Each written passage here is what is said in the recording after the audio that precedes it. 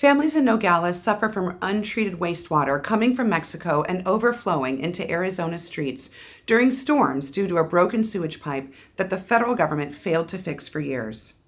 Arizona leaders have repeatedly tried to solve this issue, but politics routinely stood in the way.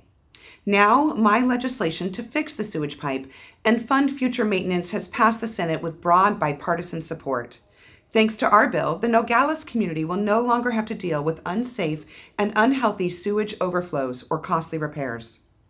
Our bill also builds a drug screen in the sewage pipe, stopping cartels and drug smugglers from sending drugs across the border to be picked up on the Arizona side. By working across the aisle, we overcame political obstacles and got this important project approved by the Senate, delivering real results for Nogales, Arizona.